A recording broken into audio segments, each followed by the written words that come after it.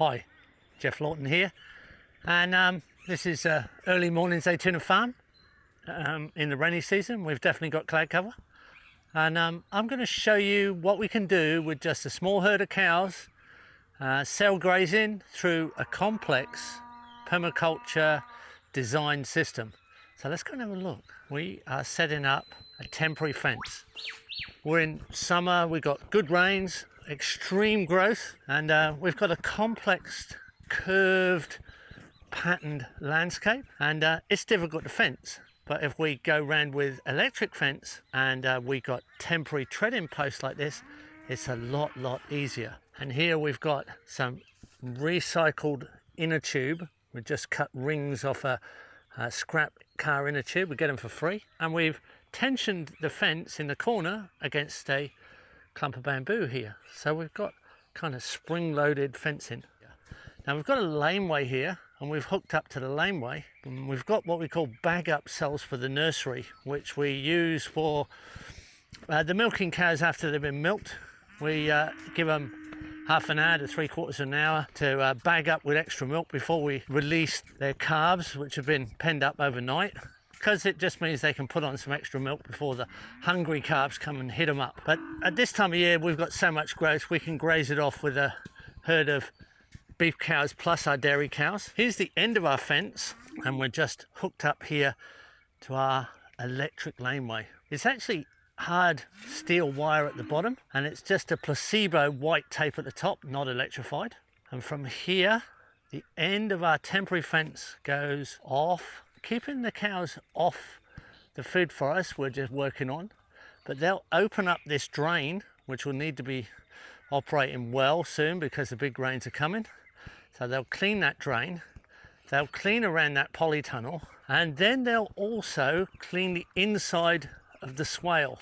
So it's all linked up. This is linked up between these small paddocks, which we call the bag-up cells, to the laneway, coming round to a gate right by the dairy, and they're in one of the bag-up cells. They've been in there yesterday and last night, and they're complaining they've run out of feed.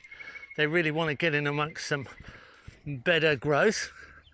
And right here, what a lot of permaculture people need to realise is you can design a system and graze the inside of the swales. Now, in this climate, swales can get pretty overgrown at this time of year when we've got, we've got our warm temperatures and our good rains. This is subtropic, so we have wet summers, warm, wet summers. We need to clear out any choking of these swales at this time of year because big rains are coming, and we can graze it off and fill it full of cattle manure and nutrient. And we can still put them into the laneway at night and gather all their night manure in a convenient way. So we're using our cows to graze, clear. They're benefiting from the event, but we're also moving them at night to a small area. They get used to that, and they'll actually drop all their manure in one place. So here we can easily go around and pick it up. So we've got a blue bin a bit further up near our dairy, and we're capturing about 400 litres of manure every week. That's very good for growing systems. Now just a quick look along here, because it's all going to change, and I'll document it over the next day, maybe 2 days maximum. Our guys are just finishing fencing. All done, guys? Yeah. Ready to let them out. So we're actually coming up against another grazing system next door. There's Muscovy ducks and an electric net.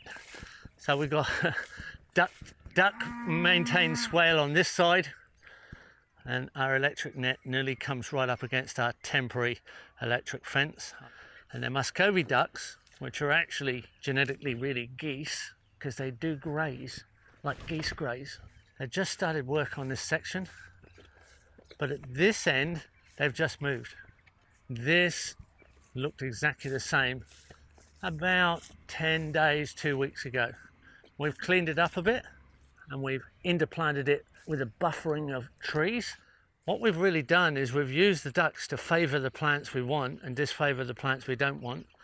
So it's literally gone from that, which looks nice and in control, from that.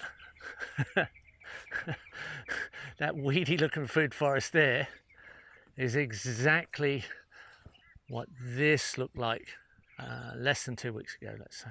Here's our reels. These are our electric reels. They're hooked up on the fence there. Nothing's on at the moment. Everybody's being well behaved. They've got a lot of Singapore daisy here. I grow it as a ground cover, perennial ground cover. Daisies being high in calcium are very good for the animals. Also, we have a lot of hangover mulberry here, so I'm sure they're going to get the mulberry and they'll prune it off.